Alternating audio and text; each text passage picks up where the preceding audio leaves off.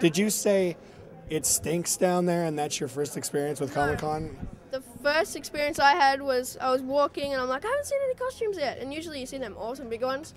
I see this guy standing there talking at the counter and he's like this big guy and he's in Speedos and it kind of smelled bad. And I was like, He smelled bad. whoa, he did smell bad. I don't think that was a costume. I think he just wore that just for fun.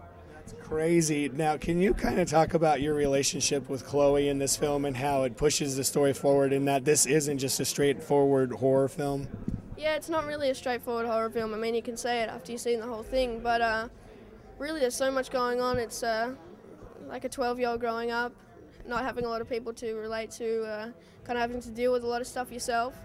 And when Abby comes along, he has something to look forward to on the way home. And I think it's also a love story. And then again, you can look at it as a horror, and teenagers will like it because of the gore and stuff. I definitely did. It scared the poop out of me. Are you talking about the original or this one?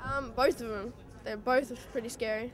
What I want to say is they shot the first one in Stockholm, and now we have this one. It's in the Midwest somewhere. You guys are walking around in snow the whole time. How do you think the location plays into the story? Because it's kind of a similar setting, yet it's very American at the same time. I remember in the old one there was a whole lot of snow and all the stuff they were wearing was kind of funny, and this is the same thing. They're in snow.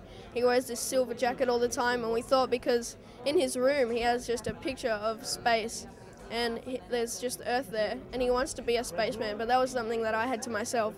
It was kind of like he could travel away from everything and just be quiet.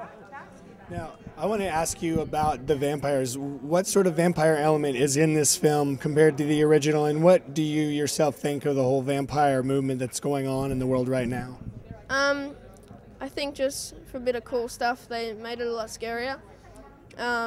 Just eye contacts and stuff, and a bit more gory. But I think the whole vampire thing is cool. Like, it's kind of got its own genre now. And you can take a vampire and then mold it into whatever you want, like love and horror, anything.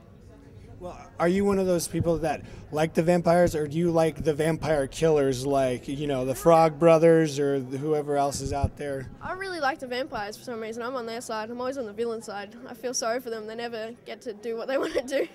Well, because I know in the original Hammer films, this being a Hammer film, they had their vampire hunters, and the vampire hunters were always their protagonists. So you're saying the vampires are bringing it back to where they're sort of the heroes, and if somebody comes along, in this case it's a more realistic scenario where the cops are more the like modern day vampire killers. That kind of Well, yeah, like I said, this whole thing is like a bit more real. You wouldn't want to be a vampire is what you really think in the end, and bring the police into it, and they got to travel because of all the killings they've done. It's very kind of real when you look at it. And the bully scenes are kind of disturbing because they're so real. It definitely disturbed me.